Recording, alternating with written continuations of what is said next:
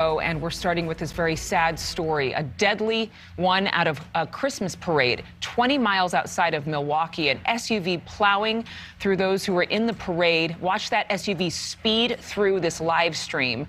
A video of that parade just before impact.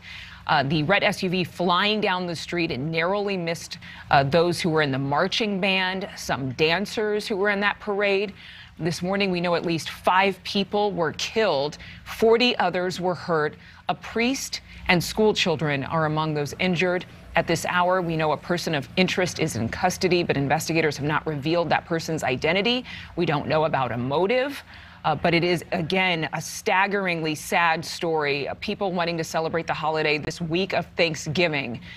How could they have known that what was about to happen would take one of their loved ones' lives? It's just outrageous. We have every angle of this story covered on Morning in America. We want to get out live right now to our Kelsey Kernstein in Waukesha. Kelsey, what do we know as of this morning? Well, Adrienne, police just telling me they plan to fly drones over the area as soon as the sun comes up. A Christmas parade quickly erupting into chaos after this red SUV plowed through barricades. Thank you so much for watching. Make sure to click on the red subscribe button below so you can get more of NewsNation's fact-driven, unbiased coverage.